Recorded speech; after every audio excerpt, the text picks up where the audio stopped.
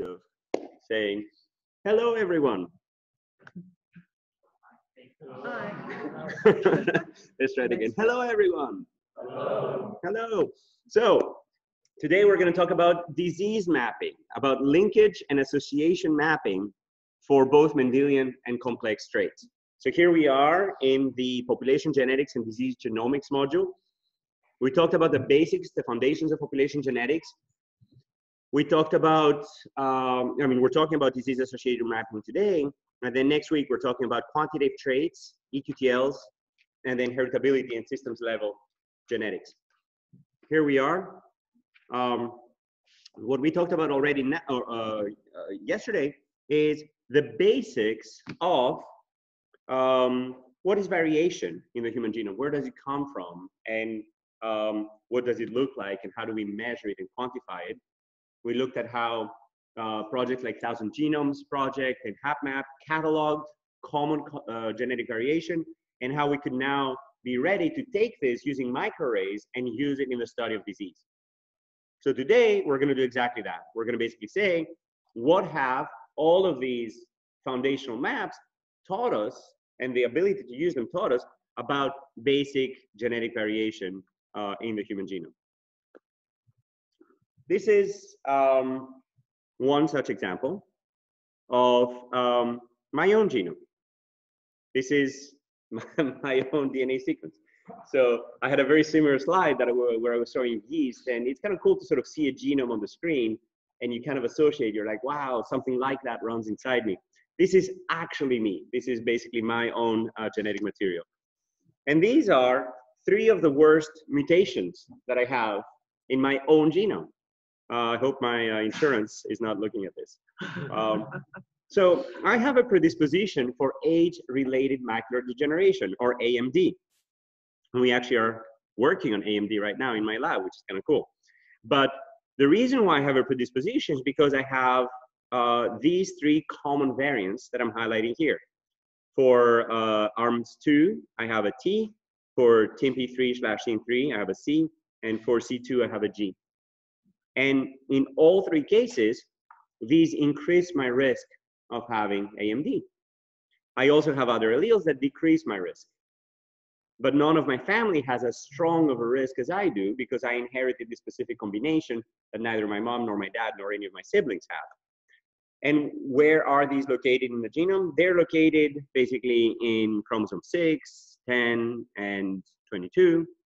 And you can see here the genome-wide association study that basically tells me where they are. So this is the foundational tool that we're going to be looking at today, so GWAS. And basically, every one of those tells you about nucleotides that increase your risk for disease. So the first thing we're going to talk about is, how do we even carry out a GWAS? How do we build this Manhattan plot? And this plot is very simple. It has a dot for every SNP. So we talked about 6 million common variants. These are the common polymorphisms. So we take the 6 million variants that we talked about on Tuesday, and we plot a dot for each of them. On the x-axis, we put just simply the coordinate, the genomic coordinate of that variant along the 23 pairs of chromosomes. And on the y-axis, we put the -log 10 p-value. So the higher, the more significant, the smaller the p-value. The -log 10 p-value of that association between that SNP and the disease, based on a chi-square statistic, being due to chance. Okay? So this basically tells you how associated are different locations of the genome with disease. Raise your hands if you're with me. Awesome. Great. So these are my own mutations. So my question is, can I do something about it? What do they mean? What pathways are affected? How do they function? What do those mutations actually do? So that's the second part of today's lecture. So basically, how do we actually interpret these genetic association studies? Sounds good? Who's excited? Good. So yeah, these are the mutations. Basically, I have these bad variants. So 2 of these actually disrupt protein coding regions. Okay? So the ARMS2 gene and the C2 gene are directly disrupted by these mutations. And these cause amino acid changes that are then super bad. This mutation here happens in the non-coding region. This is not inside a gene. So for many of the Mendelian mutations that we're going to be talking about, we're going to be talking about strong effect variants, as we saw along that continuum. These are going to be the rare and strong, whereas these guys are going to be the weak and common. Everybody with me?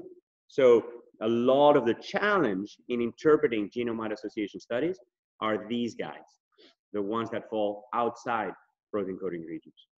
What fraction do you think falls outside protein coding regions? Let me start with a simpler question. What fraction of the human genome codes for protein? 2%, so 1.5%. Okay.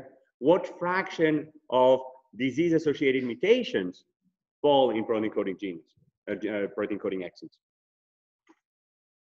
Raise your hands. Wild guesses. 1%. 10%. More than 50%. So when genome-wide association studies first began, we were expecting to see way more than 50% of these common variants ending up in protein coding regions. We wanted to find the gene for diabetes and the gene for obesity and the gene for, I don't know, Alzheimer's and so on and so forth.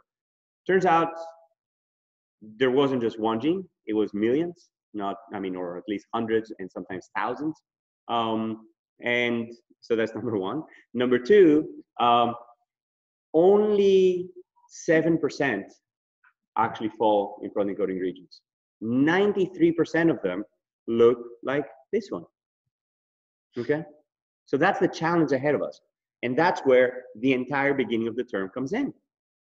We learned about epigenomics, we learned about regulatory motifs, we learned about linking non-coding regions with their target genes. We learned about all these high C loops for finding the target genes of regulatory regions. So all of that is going to have to now be utilized to figure out where and when and how these mutations are acting, which cell type, what tissue, when in development, when in the environment are these regions becoming active. Everybody with me? Great. So in particular, this mutation here, this non-coding mutation, is far away from this TIMP3 gene, and is actually sitting in one of the introns of this SYN3 gene. You would think that the genome is a big place, only 1% codes for protein, 1.5%. And yet, somehow, it seems to be cramming things together. It's like having a huge mansion, and you put all your toys in one tiny little box. So in this particular case, there's two different genes encoded on top of each other. One is expressed this way, the other one is expressed that way. So which gene is associated with this region? Maybe neither of them. Maybe the true target sits a million nucleotides on either side. So that's what we're going to be studying. So basically, what are the questions for this module? We already talked about how do we catalog all genomic variation, all single nucleotide polymorphisms. That was Tuesday. How do we systematically associate them with disease? That's today. How do we use GWAS to understand disease mechanism? That's today and Tuesday. And how do we translate all of these insights into therapeutics? And that's several lectures throughout the term. Okay. So how do we understand the molecular base of human disease? Well, first, we're going to talk about Mendelian traits. So basically, this is the top left quadrant in the previous plot that basically asks us about low frequency but very strong effect variants. Then we're going to talk about genome-wide association studies. This is the bottom right quadrant. These are the very common but very weak effects. And then we're going to talk about interpretation of how do we study individual loci and how do we study global signals by aggregating many loci. And very often the two are linked because you can use these global signals to infer some recurrent patterns, which you can then go back and apply to the individual loci. And then lastly, we're going to be talking about sort of where's the field heading with exome sequencing, whole genome sequencing, and medical sequencing. Sounds good? All right. So let's talk about Mendelian traits and versus complex traits and so on and so forth. So I mentioned Mendel last time. So Mendel basically was the first person to recognize that there are discrete units of inheritance and that variation in these units was transmissible and resulted in phenotypic differences. This is pretty dramatic. So he basically looked at combinations of traits using these squares. And then he basically said, depending on which allele I inherit for a pair of loci, so for example, round and yellow, round versus not round, and yellow versus green. Okay, so basically, depending on the combination of alleles you had, the progeny would be dictated, and then the fractions that he was finding, of course, he didn't know which alleles were inherited where, but he could count the fractions of phenotypes, and then from that, he inferred his rules of genetics, basically independent assortment, which is always true except for when things are linked, which is a major tool for mapping Mendelian traits, and then the fact that units are discrete. Okay? So that's the first part, basically understanding inheritance. Number two, the fact that some pairs of phenotypes were not passed on independently, therefore violating Mendel's second rule. If you look at the frequencies that you would have expected, I don't know, maybe sometimes 25%, 25%, 25% if it was independent assortment. But if something is super closely linked, you either get both or none at all. Okay? And that deviation basically tells you that these regions are sitting right next to each other on the chromosome. Everybody with me so far? So you can measure not just some approximate distance, you can measure exact genetic distance, which very frequently correlates with genomic distance, but more directly it correlates with the frequency of recombination between those two events. And we talked about PRDM9 and its tragic love story with its motif. So genes on the same chromosome are passed on in tandem unless meiotic crossover comes in. And then if the genes of interest are separated by about 3 centimorgans, this is how you measure genetic distance. And 3 centimorgans simply means 3% chance of recombination. Okay? So if you found 50, 50, 0, 0, they would be on top of each other. If you found 25, 25, 25, 25, they would be on different chromosomes. And if you found 48.6 with about 3% separation, that basically means that for 3% of the progeny there was a breakpoint. You can actually directly translate that into 3 centimorgan distance. Everybody with me? And those distances are additive, they're actual distances. So that's how the linear order of chromosomes was first recognized. Again, this is a quote directly by Alfred Sturtevant, the study of Morgan, the student of Morgan, who basically says, I suddenly realized that the variations in strength of linkage already attributed by Morgan to differences in the spatial separation of genes offered the possibility of determining sequencing, like the ordering in the linear dimension of the chromosome. I went home and spent most of the night, the neglect of my undergrad homework, in producing the first chromosome map, which included the sex-linked genes Y, W, V, M, and R in the order and approximately the same relative spacing that they still appear on the standard maps. This is kind of cool, right? The answer is, if you guys need to turn in your homework late and you're going to revolutionize genetics, be our guest. We will accept it. And then he was able to suddenly map all of these genes in the right order and orientation, right? You basically have all these pairwise distances and you're like, well, if I put this one here, I can draw a circle, put that one there, I can draw another circle. And wherever these circles intersect the line, I can actually infer the order of these genes. And that's where Mendelian genetic trait mapping comes in. So Mendelian diseases travel predictably and consistently in families. You can basically have, the combination of alleles of the parents being passed on to large progeny according to the laws of Mendel, except for, of course, when some of these mutations are lethal. And then you can use these co-segregation of nearby traits using markers along the chromosome to basically map genetic disorders to the loci that govern them in the case of Mendelian genetics. So there's thousands of diseases and traits that are caused by mutations in a single gene. For example, Huntington's, cystic fibrosis, muscular dystrophy, and so on and so forth. And those have been mapped to specific locations this way. So for example, if you have some marker that you can place along the chromosome, and then you find that this marker co-segregates with this particular disease phenotype with some, 4% recombination, then you know that it is 4 centimorgans away. Everybody with me? So basically you can track the co-segregation of DNA polymorphisms with disease status, and that permits identification of the regions containing responsible genes and mutations.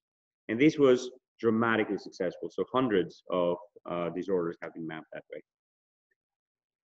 So linkage analysis and positional cloning are very powerful because genetic risk factors are highly penetrant. That's a very key concept. So the concept of penetrance basically says if I have the mutation, how likely am I to also have the disease? And in the case of Mendelian disorder, penetrance is super, super high. Everybody clear with the concept of penetrance? Question? Is there any like nice conversion between second organ pairs? But it depends on the frequency of recombination in species. So, you know, about a megabase for some species, but it varies. Everybody with me on penetrance? Penetrance is a hugely important concept because you can basically ask, what are all of the modulators that alter that arrow? And if there's many modulators, penetrance will be lower. You will have less predictability between the genetic variation and the disease.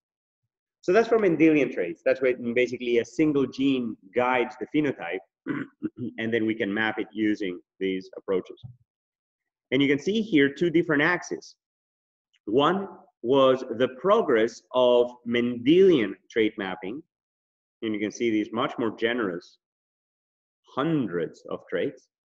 And then here you can basically see the number of complex trait genes, and they're off by you know, more than an order of magnitude. Okay, you can basically see here that we've mapped 1,600 traits through Mendelian genetics and 10 through GWAS. Okay, so a lot of people basically started saying, "Oh, GWAS will never work. There's just, you know, you guys are wasting your time with these common variants." And there was also a lot of pushback on complex traits, even against Mendel. And Mendel himself, frankly, doubted his own theory. So you basically had the biometricians who were looking at this natural variation, and Mendel was basically saying, well, my theory kind of works for peas, but it doesn't seem to be working for humans. And that puzzled him, and that basically made that throughout his lifetime, his theory was never recognized as a breakthrough because people thought it would apply to very rare occasions. Until the early 1900s, where complex traits started getting mapped in the same way with multiple genes underlying this.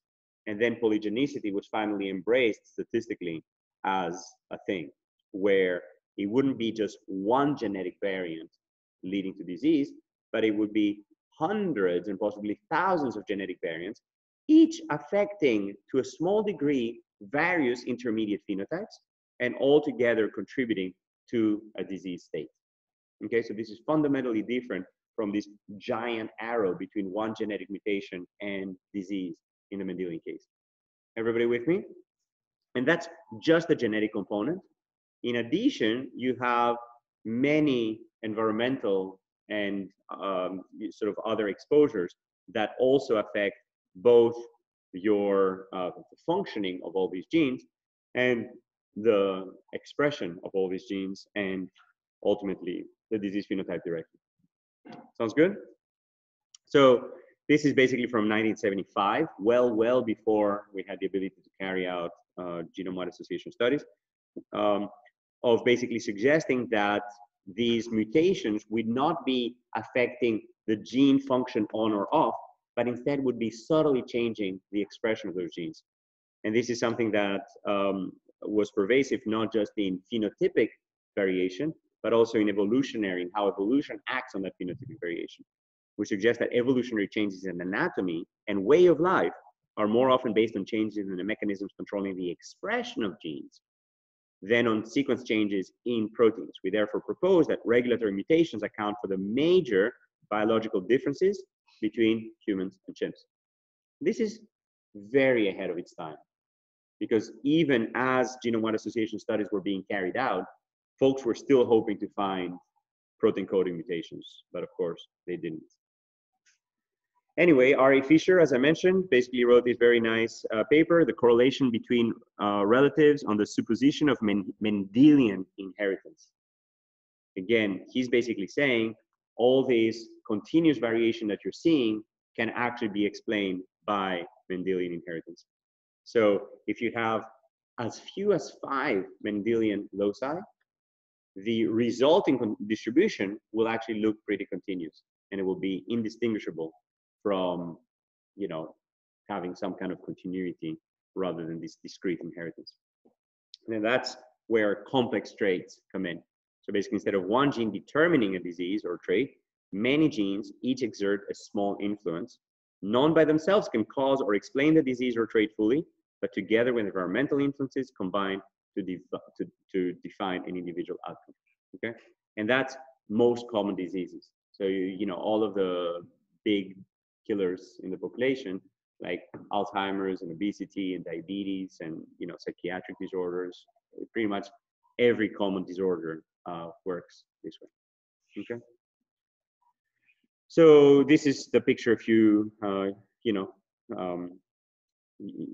basically a few years ago, where there were very few of these, and suddenly GWAS exploded.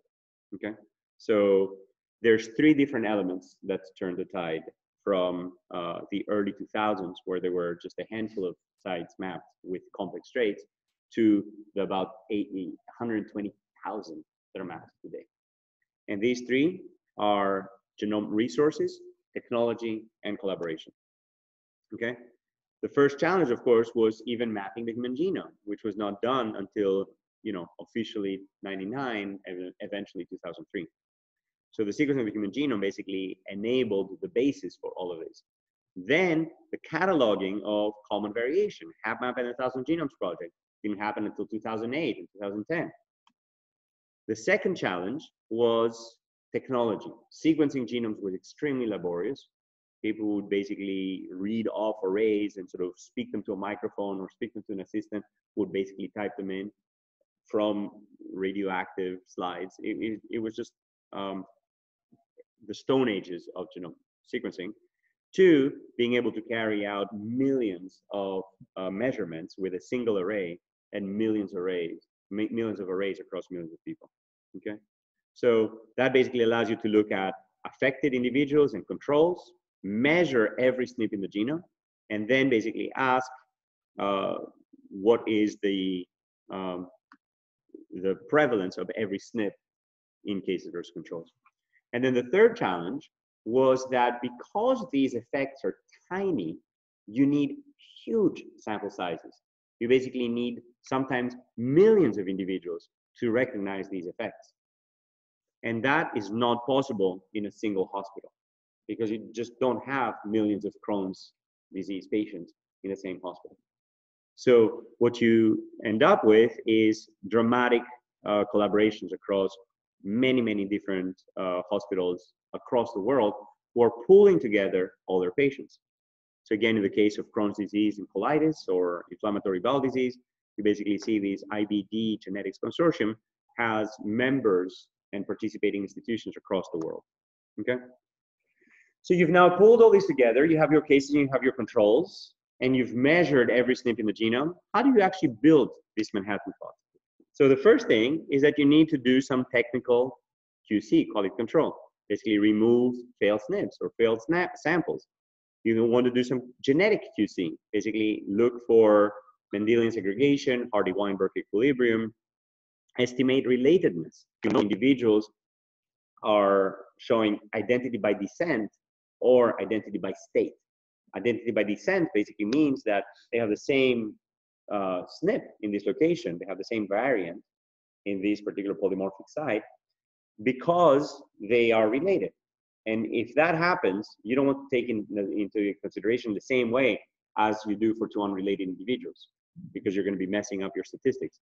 You want to check that, you know, gender effects, where basically the X or the Y chromosome or whatever is downstream of those chromosomes is not simply regulating the expressivity or the penetrance of a particular trait. And then lastly, you want to look at population structure. So, I don't know, asthma is much more prevalent in Nordic countries, not because of genetics to a large extent, but because of environment. I don't know, they wash everything much more than we do in Greece. So kids are not exposed to as much, you know, immune insults as they're young, and therefore their immune system is not trained in the same way. And there's a very big correlation between population structure, Nordic versus Southern Europeans, and environmental influences, and socioeconomic status, and so on and so forth. So there's dramatic differences that correlate with population structures, which could alone explain your association. So if you find an association that maps to one location in the genome or a few locations in the genome, that's great. But if it maps to thousands of locations in the genome, you now have to ask, are those locations also correlating with northern versus southern ancestry? If yes, you have a problem. So you basically usually build principal components of your big genotype matrix, and then you ask, are my traits correlating with these principal components? Okay, so you want to ask, is, you know, and if my first principal component is northern versus southern European, and my second one is, I don't know, eastern versus western, and my third one is sort of whatever region I'm from, then I want to sort of maybe completely remove those principal components from my genotype array. Basically, I can take my genotype matrix and subtract the effect of these principal components. So for every individual, I basically have my eigenvalues and my eigenvectors. I've basically separated my matrix. And then I basically say for this individual, they are, I don't know, 60% northern and 30% western and 20%, I don't know, Bavarian or something. So I'm going to multiply these coefficients with the eigenmatrices of contributions of each of these ancestry groups, and then subtract that from the signal. It doesn't change most of the SNPs, and it changes many, many SNPs by tiny little amounts. But after that tiny little amount is removed, then the remaining variation is what is much more likely to be biological. Raise your hands if you're with me. Awesome. Any questions so far? All right, so that's, you know, the second type of QC. And the third one is analysis-based QC, where basically you're running test statistics and you ask, are they systematically inflated? Are there biases towards missing data? Are there specific allele frequencies that are sort of recurrently found? And these, you just have to look for, you know, things that would look like signal, but signal acting in very weird ways, okay? And after you've done all your QC, then you do a chi-square test. You basically say, here's the number of cases, and here's the number of controls, and here's the number of people that have the A or the G allele of that particular SNP. What is the ratio that I would expect? So here, if I look at the G allele, I expect a 1-to-1 correspondence, roughly, 976 versus 932. Here, I don't see anything like the 1-to-1. Everybody with me here? So you basically do your chi-square two-dimensional contingency table, and you basically ask, are these deviating from what I would have expected? So how do you do that? You basically do a chi-square statistic, which is basically the sum of observed minus expected squared divided by expected. Now, what is expected? Well, if I flatten out my distribution and I ask what fraction is A, what fraction is G, what fraction is K, what fraction is control, I can multiply these fractions to basically get a roughly flat table of 47 is what I would have expected. Is everybody with me here? Instead, I can basically measure what I observe, and then this observed minus expected squared divided by expected is this, and I can just sum all that up, and what I end up with is a chi-square value of 24. Okay, how do I transform that into a p-value? I basically look at my chi-square distribution, and I basically say, given 2 degrees of freedom that I have here, I expect to see the green curve. And when I find a number which is 24.5, I go all the way out to 24.5, and then look at whatever p-value it gives me. Basically, whatever frequency, I would find this by chance in a chi-square two-dimensional continuous table. Raise your hands if you're with me. Awesome, great. And that's basically how you end up with your p-value. 7.3 times 10 to the minus 7. So basically very simple tests, single marker regression, chi-square rule the day when it comes to genetics. Association results require arcane statistics, and complex multi-marker models are actually, unfortunately, very often much less reliable. So you will be quite surprised in the field of genetics that all of these distributions are, you know, old by sometimes many decades, sometimes centuries. And this is just the norm because of how careful you need to be because as soon as you start adding more and more variables to your model, you might capture all kinds of things that can lead to biases and tricky signals. Everybody with me? So the question is, how excited should I be? Right? P-value of 10 to minus 7. I don't know if you've seen this XKCD cartoon that basically says green jelly beans have no association with cancer. Yellow jelly beans have no association with cancer. Orange jelly beans have no association with cancer. Blue jelly beans have no association with cancer. And it goes through like that through 20 different colors of jelly beans. And it says, we found a significant association of 10 to the minus 5 with, you know, purple jelly beans. What happened? We basically tested 20 different things, and one out of the 20 happened to have a 10 to the minus, 0.05, basically 5 times 10 minus 2 p-value, which is exactly what you would have expected by chance.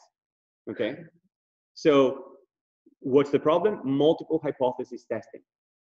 Basically, if I take, I don't know, every single color on your clothes, and I ask what is the correlation with sitting on the right side of the room, if I test enough colors, I'm going to find a p-value that's 10 to minus 5, 2 times 10 to minus 2, or 5 times 10 to minus 2. Everybody with me here? So what do I need to do to this nominal p-value? I need to correct it by the number of hypotheses that I've tested. How many hypotheses have I tested? Well, the question is, how many independent SNPs are there in the genome? How many independent haplotype blocks?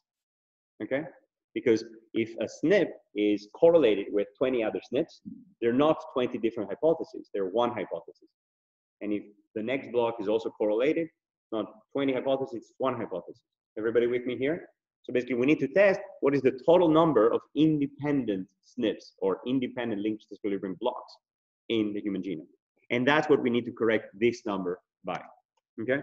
So in the genome, we are finding roughly 1 million independent loci, okay? 1 million independent linkage disequilibrium blocks.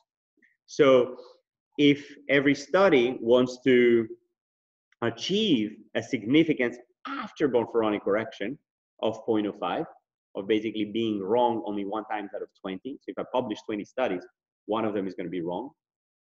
That's okay. But basically, if I report 100 SNPs at exactly this p-value, I would expect, you know, about 5 of them to be bogus. And that's okay. That's a number that we can live with.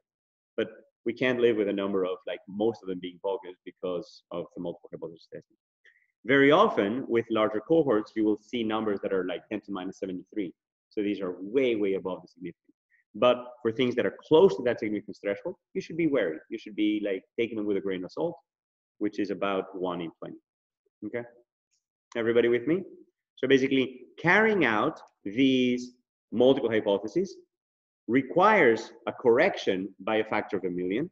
And therefore, in order to achieve a p-value of 0.05 after correction, we need to put a cutoff of 5 times 10 to the minus 8. Okay, that's basically 0.05 divided by 1 million. Raise your hands if you're with me. Awesome. Yes.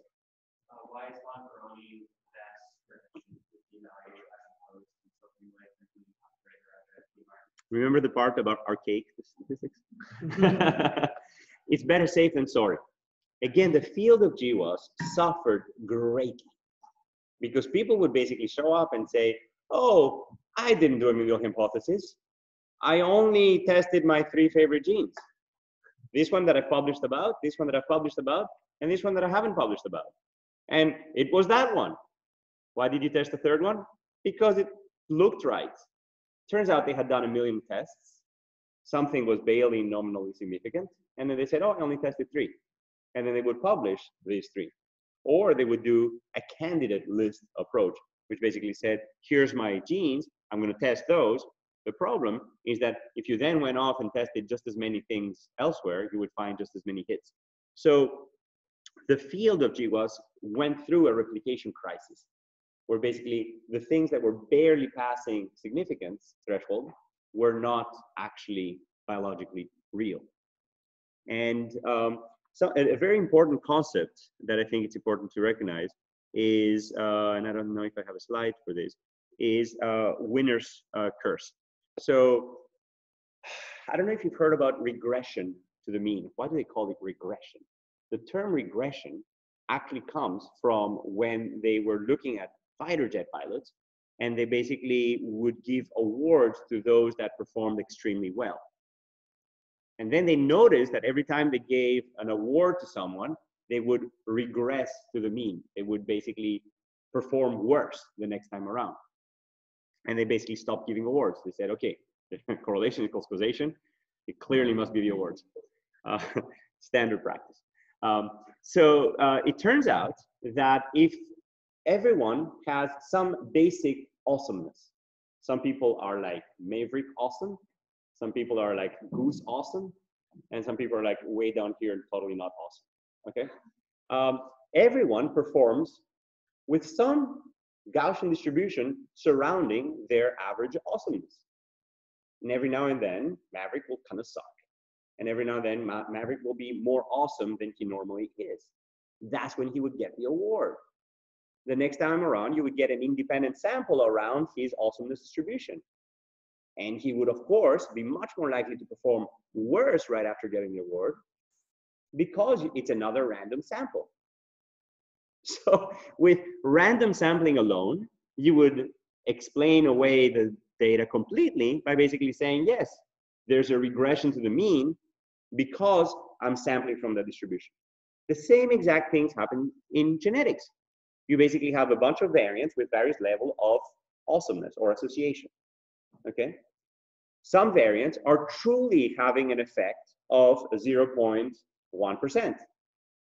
But in the specific cohort that you measured, by the sampling biases of that set of individuals, their measured effect in that sample happens to be 0.2% in that one sample. You do all your statistics right. You then find an association that's barely above the p-value. You're like, awesome, let's record it. And then you get a different cohort. It's now at 0.5 or 0.05%. Okay? And that's just random statistical fluctuation around the true effect size of that variant.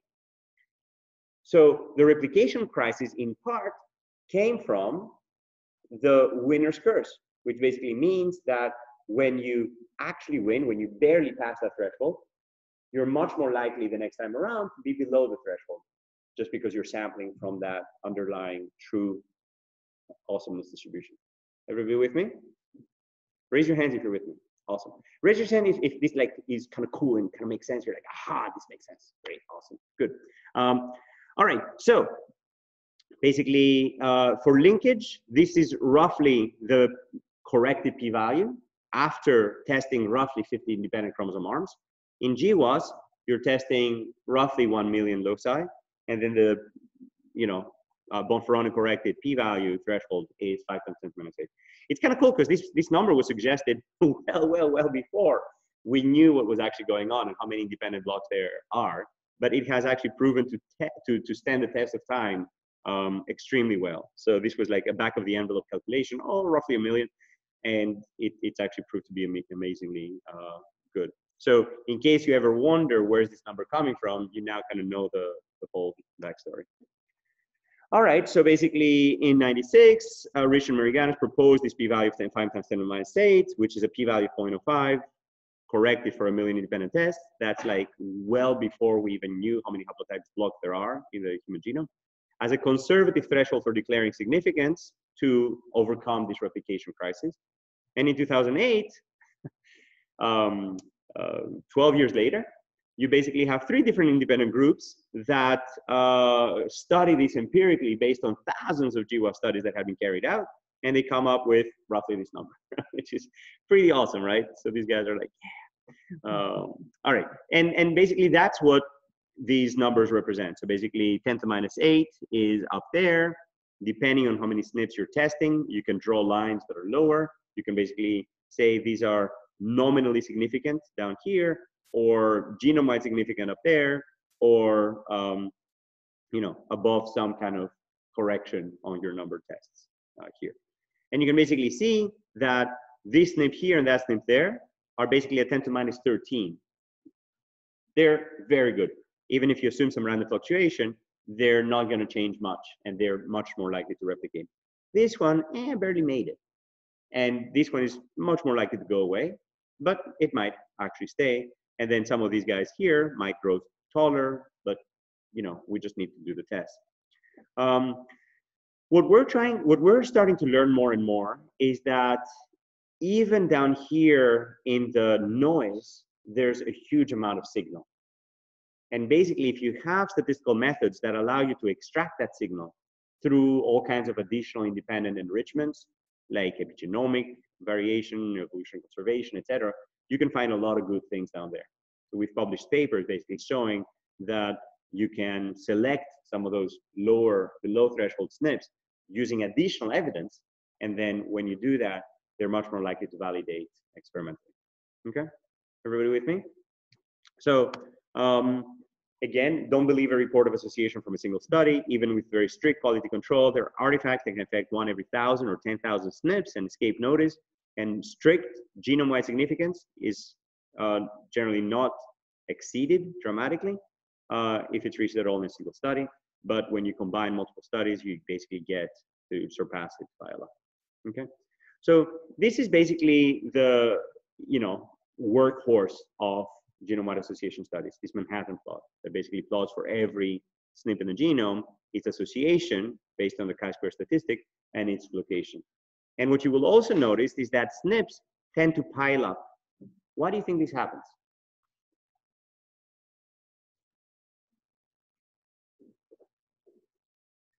Remember the part about, yeah? Exactly. So these are in linkage disequilibrium with each other. So technically linked together means on the same chromosome. So, but associated or co-inherited, I think it's more common. So these are going to be in linkage disequilibrium with each other. And basically, if you test one, chances are the other ones will come along for the ride. But what's really interesting is that, and again, here you think you're seeing individual dots, but notice how much smaller these dots are than those dots. So there are many more SNPs here than one, or even the number of dots that you see. So those don't necessarily represent SNPs which actually have an effect on disease, but correct. One of them does. Exactly. It could be that the one that does is actually down here. And because of statistical flukes, this one was stronger. With sufficiently powered GWASs, you may be able to say that the ranking given by the genetics is in fact more likely to represent the ones that are truly causal. But within, some variation, you might not be able to tell. And again, as I mentioned here, there are dozens of SNPs up there, not just one. And among those dozen, you have no idea which one's the causal SNP. Everybody with me? Okay. And then what a QQ plot does is basically plot the observed value of your chi-square statistic and your expected value of your chi-square statistic. And if you find that they are aligning with each other for the vast majority of your SNPs, then your study is well calibrated. If you find that even early on in this distribution, there's a bulge out here, that basically means that there's something wrong. You might have some huge population stratification. You might have some huge bias in your measurements. There might be all kinds of artifacts that are inflating your statistics.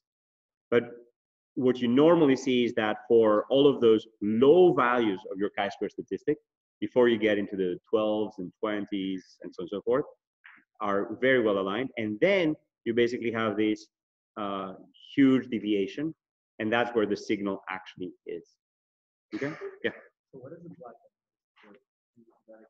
So the gray is some confidence interval by sampling from a random distribution. The blue is what you see in a overinflated study, where you basically see that there's this deviation that sort of continues throughout. And the black is what you see in a well-powered study, where you basically have a huge number of signals that clearly stand out. Basically here, you have some kind of bulge, but it's across the entire length, and then it falls within that gray no confidence zone for the most significant ones. Everybody with me so far? Yeah. Talk about the power of the test, just the number of samples. The number of samples, absolutely. Also, how clean is the measurement? What are you doing? You basically, every time you do a genome-wide association study, you basically ask, what is the correlation between phenotype and genotype? And if your phenotype is noisy, if it's not very well measured, you're eating up your power, because there's contributors that are non-genetic that are affecting that, and therefore your total quote-unquote heritability, which we're going to talk about on Thursday next week, is reduced, because the heritability is the amount of phenotypic variation divided by the amount of genotypic variation. So if that is explained by genotype variation. So basically your heritability is reduced, and therefore anything that you could possibly explain with genetics is reduced if your measurement is not accurate enough. So basically your power immediately depends on sample size, but on all kinds of other effects as well. Basically, if you have a cohort that's mixed between different ethnic backgrounds, for example, that could also bias your results, that could decrease your power, and so on and so forth. But usually when we talk about power, we'll typically mean number of samples in a clean study. Any other questions? Yeah. Louder, please.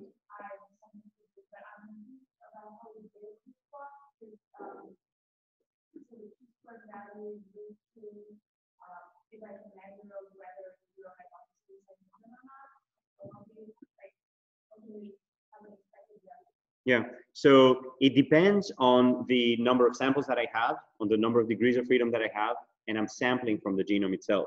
So basically, every time I calculate one of those, I can basically generate samples, and I can sample from that. So I can basically say, if there's no signal in the genome, can I simulate SNPs and how they would vary? I mean, one way is to basically look at that chi-square distribution, and that's sort of where all these calibrations come from. The other way is to actually just simply run a simulation where you're generating cases and controls and you're sampling from those. So depending on the size of your cohort, you would expect to see different chi-square distributions of the actual numbers that you're drawing. Does that answer your question? Other questions? Okay, awesome. So basically, the gray is by doing 1,000 samples, and then the blue is one bad study, and the black is one good study. Sounds good? And basically, when you now find a hit, for example, in this particular case, the IL-23R gene, which is this one here in red, you basically see all these dots that are on top of each other. That's because we are looking at the whole genome here. But if you spread them out, you can basically see where are those dots relative to each other. Where are the different SNPs? You can basically see here the recombination rate on the right. These are this continuous curve, which basically tells you that there's a big recombination hotspot here, and there's a smaller one here. And in between them, you see this large number of genome-wide significant hits. So this is very typical. This is exactly what you would expect. Okay. And then in some cases, all of them will be at the same height. In other cases, one of them will be, or some of them will be slightly higher. And these are more likely to be the causal ones. Okay. In this particular case, it just so happens that your amino acid changing SNP is in fact the one that shows the strongest genetic association. So the functional evidence, i.e. it sits inside a protein gene, seems to align with the genetic evidence, i.e. it is more strongly associated. And that basically tells you that even though these recombination spots are big, there are some smaller recombinations that are happening here. You see this wiggly line at the bottom?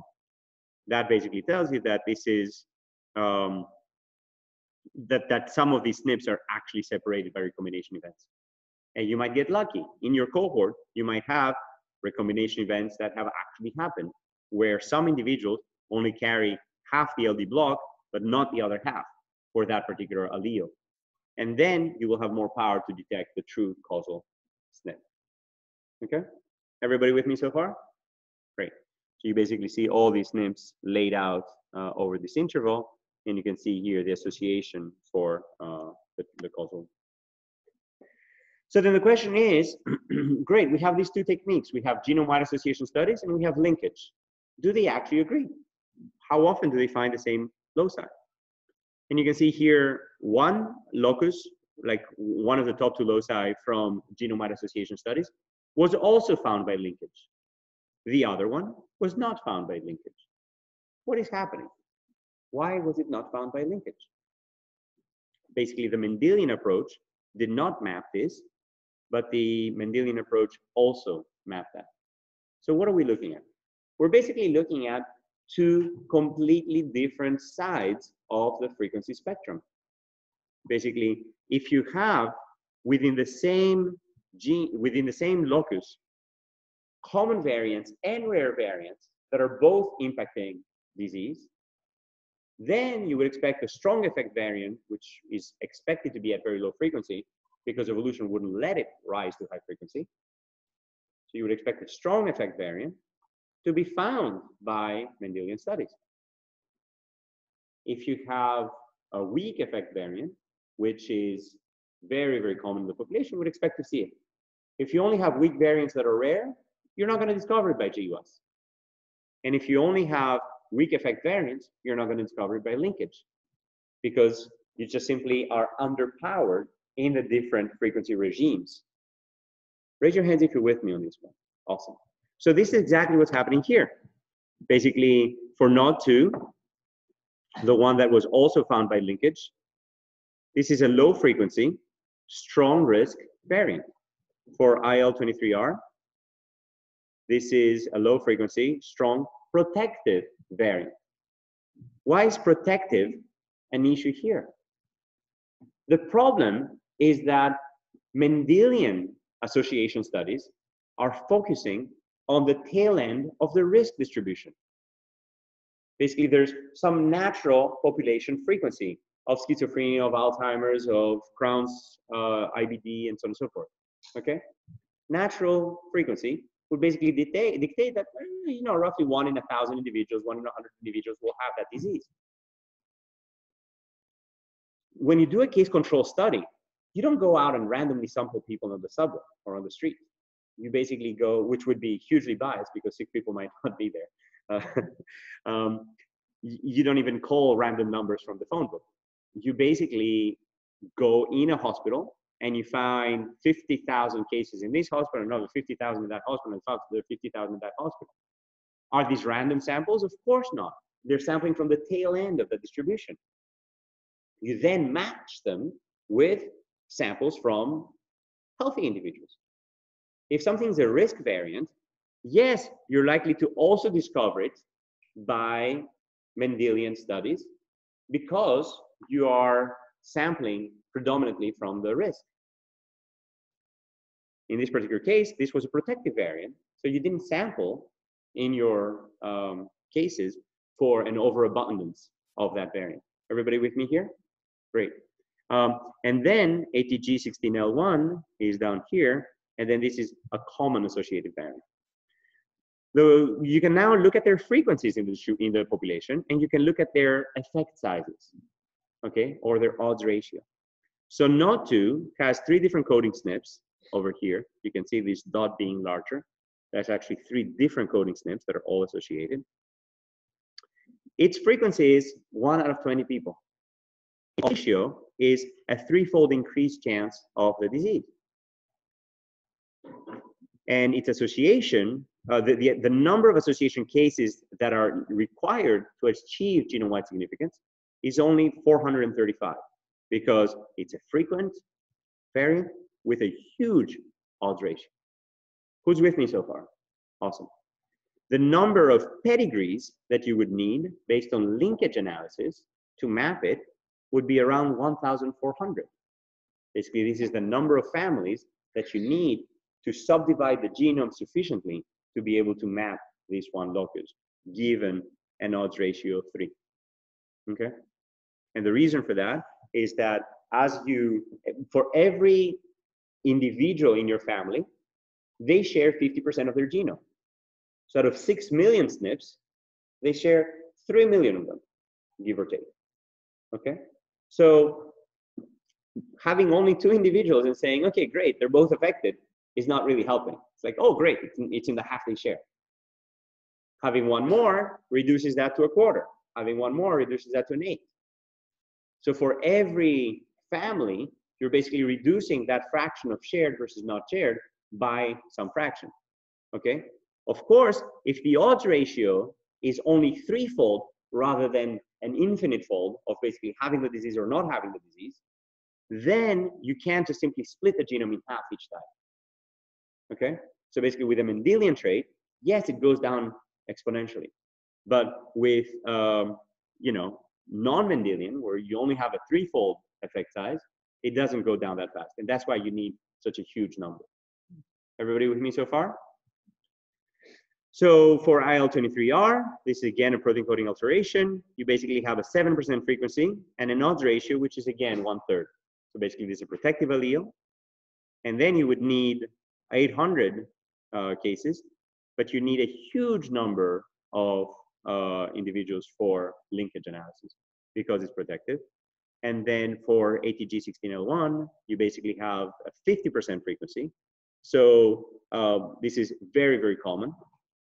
So GWAS is well powered for that. You basically only need 1,300 independent individuals. But because its odd ratio is so small, you need a huge number of pedigrees to recognize. Okay, who feels that they're learning stuff? Yeah, good. All right, so of course, combining studies leads to greater power. Basically, if you only have one study, you have, you know, little power, but the more studies you combine, the more power you have. And what you see is that as the studies progress and more individuals are included, you basically see that the number of loci is dramatically increasing. Okay, so here's the progression for Crohn's disease. You basically see that before GWAS, you basically had 2 loci that were previously identified by different consortium members. You then have, you know, an additional locus after many, many years. And then you have more and more and more, and suddenly it explodes as you start increasing the number of individuals. And you see the same thing in schizophrenia. So in schizophrenia, you have 0 reported reported kids for a while, and then you start increasing your number of individuals dramatically. And then you basically see that with 3,000 cases, you have 0 loci, but something is begging to become significant. With 10,000, you basically have 5 loci that are crossing that threshold. With 35,000, you have 62 loci. With 65,000, you have 265 loci, and so on and so forth. Okay, so you basically have this dramatic inflection point where, you know, the moment you discover your first hit, if you double or triple or, you know, multiply by 9 the number of cases, you basically see this dramatic inflection point in the number of loci. And the reason is that evolution is basically maintaining things at low frequency when they have a sufficiently strong effect. That basically means that anything you're going to discover is going to be just below that frequency, or should I say that frequency times effect size combination, comma effect size combination. Okay, so basically depending on the frequency and the effect size, evolution will be keeping things at low signal. Depending on how many loci there are, that total contribution to the phenotypic variation is going to be smaller and smaller and smaller. And for extremely polygenic traits, where evolution has basically been keeping down tens of thousands of loci to that level, you basically are going to cross that inflection point at different numbers of cases. And but basically when you cross it, you're going to have all of these things lurking just below that threshold. And that's where this inflection point comes in. Everybody with me so far? So that's sort of the key, the fact that larger samples lead to many more loci, and more loci basically tell you that a lot about the pathways and the processes. Okay, for example, for schizophrenia, people were not finding anything for a long time, and basically people just said, okay, great, it's not common variants. But now recognizing hundreds nowadays of loci associated with schizophrenia basically tells you that no, These are common variants in the population. It's just that it's hugely polygenic. So it tells you that it's a heritable and a medical disorder. It's not that you're possessed by demons. I mean, this is like how medical science used to be. Before you could actually find a genetic cause, you could say, oh yeah, he's faking it, or he had a huge environmental episode, or it's TV or something. Whereas now we know that this is something that you're born with, something that you're inheriting, something that's a clear, well-defined medical disorder. And it tells you also about the genetic architecture of the trait. It tells you about how many loci there are and what is their effect size. And with more and more genes, you can actually start recognizing key pathways and key processes. Okay. So one of the things that we're finding is that calcium channels are repeatedly hit in schizophrenia, that there's many proteins that are interacting with this fragile X gene, that neuron organization is, a common theme, that many brain enhancers are repeatedly disrupted. Okay. Yeah. We find actually associated regions of the genome that are associated with the disease, but do we know which ones are required for the disease? Let's say you have a mutation and how this presents the disease. So you're now getting to basically we've been talking about two modes. One mode is Mendelian genetics and strong effects where you can say, yes, this person will have the disease. The other mode is we need to find the pathways in order to develop therapeutics, etc., going after these pathways. For common variants, you're kind of here, you're at the pathway level, you're not at the individual level. For rare variants with strong effects, you're at the individual level where you can say, yes, this person will get the disease if they have that. For a small number of loci, you might still be able to say, yes, if you have this and that, you will get the disease, but if you have only this or only that, you will not get the disease. But most of the time, it's not combinatorial, it's really just additive, where you're adding more and more risk based on the number of disease alleles that you carry. Kind of like as I showed you in the example of AMD, the more mutations you have, the higher your risk. Does that answer your question? So it doesn't quite solve the question of who will have the disease and which of these variants are required, because it's frankly additive. So there's no such thing as, yes, it is required. But for Alzheimer's, for example, you have a combination of the ApoE locus that carries a huge amount of the heritability, roughly half of what you find in the entire rest of the genome. And you have a lot of common variants. In that particular case, it's, well, combination of an almost yes-no answer and the overall polygenic risk. Does that answer your question? Any other questions? All right. So this is basically the GWAS catalog. This is a reference that was initially built by the NHGRI, now combined with Ensemble, where you can basically see that there are 1,300 GWAS results that are genome-wide significant across 221 traits as of 2011.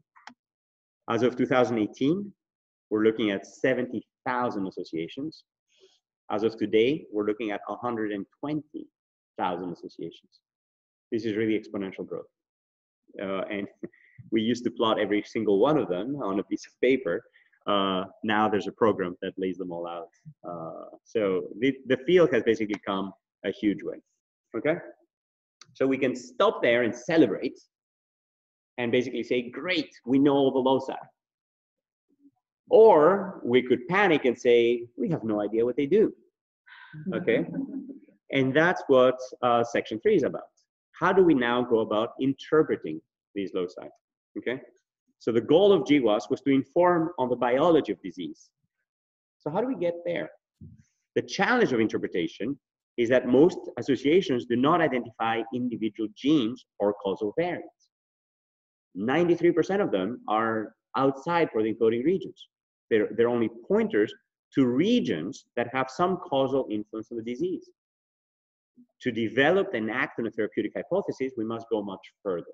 Number one, we need to figure out what genes are actually driving this. So in that locus, there might not even be a gene, because the genetic region contains a regulatory element which might control a bunch of other genes far away. We saw in the example of AMD that there were 2 different genes that were exactly in that region. But it might not be either of them. It might be something far away. What are the biological processes that are implicated? If we know the gene, we may know something about the process, but even finding the gene is a huge problem. What is the cellular context in which it acts? I mean, genetic variants might act anywhere in the human body. If I have schizophrenia, it might be because that variant is affecting a neuron that only gets expressed when I go to college, or it might be affecting a microglial cell that is involved in the wiring of my brain, or it might be affecting, I don't know, a pancreatic cell that will basically tell me how I metabolize alcohol and, you know, whether I like to drink or not, and that might have all kinds of other consequences. So the actual cell type that is implicated is very, very difficult to identify. And then lastly, what are the specific functional alleles that perturb the process and promote or protect the disease? So that's where we are. We basically have genome-wide association studies that basically give us great progress of disease mechanism, new target genes, new therapeutics, precision medicine, and we have the challenge of mechanism. In this particular case, I'm showing you the FTO locus. This is the strongest association with obesity. And if you look within it, there's no clear winner. All of these SNPs have roughly the same p-value. There's 89 common variants, and that's not an exception. It's the norm. 90% of these hits are in fact non-coding. So we don't know the target gene, we don't know the causal variant, we don't know the cell type of action, we don't know the relevant pathways, and we don't know the mechanism. But the remedy is the stuff that we've talked about already. It's basically systematically understanding every single nucleotide of the human genome, basically annotating the non-coding genome systematically across every cell type of the human body. There are trillions of cells. We need to understand, you know, 2.3 billion nucleotides in a few trillion cells, right? Great, it's good. So it's a hard problem, but we are making great progress. Basically, number one, annotating this non-coding genome. Number two, linking these non-coding elements to their upstream regulator and to their target genes. Finding the intermediate molecular and cellular phenotypes, which we're going to talk about on Tuesday. And then delivering the relevant cell type, target gene, causal variant, upstream regulator, relevant pathways, and intermediate phenotypes. So we wrote a review paper in 2012 on GWAS dissection that basically I really encourage you to read. Interpreting non-coding genetic variation in complex traits in human disease. So this is Luke Ward, who has since gone to industry and done pretty awesome things. And within that paper, we basically first talked about the different types of variation between classic monogenic traits, all the way monogenic traits, all the way to common variants, you know, rare variants and private and somatic variants. We talk about the different types of association. So basically for genome-wide association studies, you basically have cases and controls, and you look at relationship between the genotype and the phenotype. But you can also do that for quantitative traits, as we're going to talk about on Tuesday. And you also can look at allelic differences, or simply when the molecular biomarker correlates with the disease, but you don't have a genetic basis for that molecular biomarker. And then, of course, the different types of mechanisms. So it might be affecting a non-coding element, such as splice junctions, or translation, stability, localization, some transacting regulatory RNA, the promoter, the enhancer, or even synonymous mutations within protein coding regions. So basically, all of these things should be on your mind. Don't just focus on enhancers, for example, which you know, a lot of different studies are focusing on, but basically there's a huge diversity of functions that could be implicated. And then laying out the different types of evidence that can be utilized for interpretation. For example, you can have genetic variants here, here, and here, some of which are falling in enhancers, for example, this one. And then you can link these enhancers to their target genes through these blue arrows. And you can basically say, well, this is the likely causal variant because it falls in a relevant enhancer, in a relevant cell type, and the relevant target gene might be this one. Everybody with me on this one? So you could also ask which ones perturb specific motifs. So you could basically say, what are the motifs that are altered, and what tissues are these motifs acting in? So in this particular case, you have 3 variants again that are associated. Only the middle one is perturbing this motif, and it's causing loss of motif B. And motif B is acting in this particular tissue, so you can learn something about who might be the upstream regulator, whose binding is disrupted, and what might be the tissue where it's disrupted. Everybody with me in this one? And then a third approach might be to say, let's look at comparative genomics, so evolutionary conservation. We talked about this briefly in section 1. We're going to talk about it again in the last module of the class, where some of these genetic variants might be evolutionarily conserved, but not others. So again, looking at the same 3 variants, you find that the middle one happens to be in a region that is evolutionarily conserved across different species. If evolution cares about it, it's probably important. Okay, so these are different lines of evidence. Everybody with me? And then there's many different tools that allow you to do data integration. So RegulumDB, developed by Mike Snyder's group, HaploReg, developed by our group, and specifically Luke Ward, and then several other tools for systematically intersecting these genetic variants across linkage disequilibrium blocks with functional information, motif information, so on and so forth. And then the last frontier is, of course, doing systems level analysis, where you can basically look across many different loci for what are the genes that are repeatedly hit by many different SNPs in this region, or what are all of the lines of evidence that point to specific tissues by integrating multiple types of evidence. For example, an ETTL in tissue 1 and an enhancer in tissue 1 might both be implicated in different loci. So there's convergence happening across different regions. Allelic variation is another one where you can basically ask about differences in the specific alleles that are expressed for each individual. And you can also study that in the context of whole genomes and their interpretation. So putting all this together, we can now systematically start tackling disease by building these resources and then using them to interpret genome-wide association studies. We talked about epigenomics and how you can map these chromatin states. We talked about how you can build modules of enhancers that are coordinately active and use these modules to predict upstream regulators and to predict downstream target genes.